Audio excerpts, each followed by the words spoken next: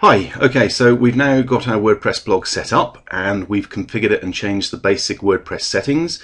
So we've done things like get rid of our sample page and hello world post. If I actually hit renew, those should now disappear off the basic blog, along with the categories of links, the blog roll there that we don't want. So now what we need to look at is some plugins and get some plugins set up on our blog. So what we're going to do is log back in, which I've simply got as a separate page and I'm already logged in. Okay, so here we are in the WordPress admin panel, and what we need to do is go to plugins to actually install the new plugins. However, before I do so, I've just noticed at the top there's a little message saying there's a new version of WordPress available, more up to date than the one I'm on, and it's always worth keeping up to date while you can. So let's click on the Please Update Now link and quickly run the update. I'll click on Update Automatically, and that should go through and automatically update me to the latest version of WordPress. How quick and easy was that? That was good. Okay, plugins. What we need to do is go to Add New, and I have a list of basic plugins that we're going to add, and we'll go through them one by one. I will also put that list below this video so you can see the list and you can copy and paste them into this search box here. Now, it is not the complete list of plugins that we're going to be training you on. There are an awful lot of plugins that we can use in different ways with blogs. It's one of the powerful things about WordPress. There are so many plugins available, both free and paid for, that we can do all sorts of different things with our blog. The ones I'm going to go through in this video are the basics, the minimums that you should have installed on your blog. In fact, it's slightly more than the minimum because I've included a couple that are social media marketing as well. But these are the ones I'd recommend you start with. So we will do future videos with extra plugins and covering those in more detail as we need to.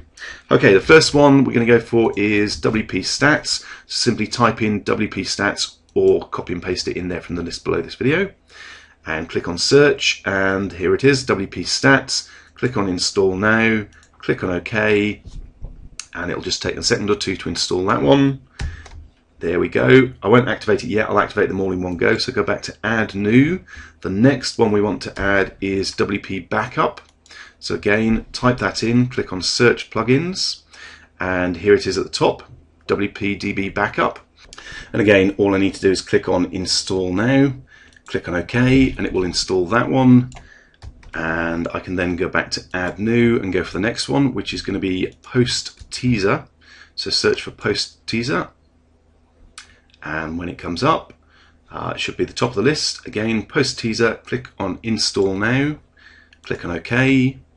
The next one we want is, again, back to Add New, and type in WP Optimize. Click on Search Plugins, and again it comes up WP-Optimize. That's the correct one. Click on Install Now. Click on OK. Next one we want is, again, click on Add New. This one's a longer description. You could probably get away with just typing in Seth Godin, but it's What Would Seth Godin Do? Okay, that's the full name. Click on Search Plugins. There we go. What would Seth Godin do? That's the correct one. If you just search on Seth Godin, there might be more, but this is the right one that you're looking for.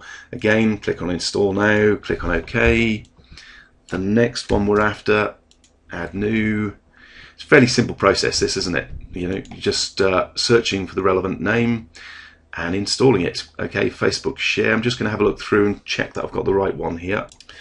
Yeah, with this one, it's not the first one, it's the second one. It's Facebook Share New in brackets button. Okay, so grab that one, click Install Now, click on OK. Gets a little bit repetitive, but very easy. Click on Add New. Next one we're after is Tweet Meme. So that's Tweet M-E-M-E. Click on Search Plugins, and it's the, let me check which one of these. Okay, for some reason these guys have two versions listed. Go for the newest one, go for version 2.3. Click on Install Now. You're getting used to the process here. Very, very simple. Click on Add New one.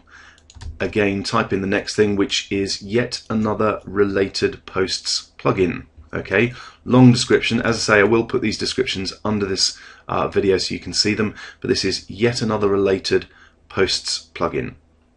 Okay, which brings it up at the top. That's the correct one. Click on Install Now again, and the next one, we've only got a couple more here to go. Add New. The next one is Plugin Central, which is really useful. It allows us to automatically update our plugins all in one go. So a very useful plugin.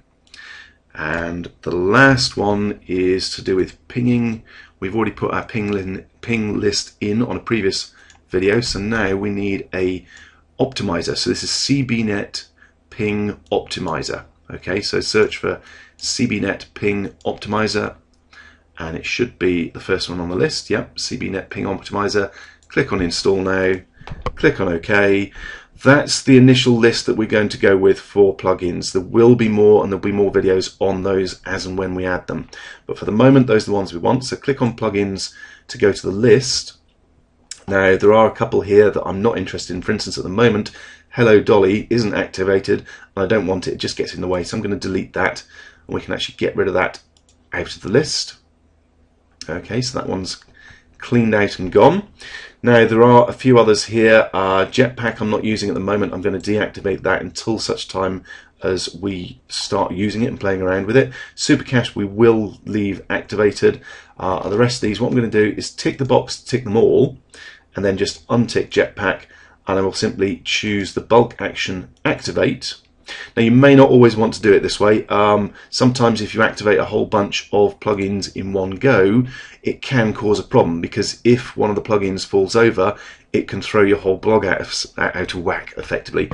Okay, so you may want to do it one by one until you've done it the first time and you're happy that they all work, but generally it should. So you can just click on activate, click on apply, and we now have a whole bunch of active plugins.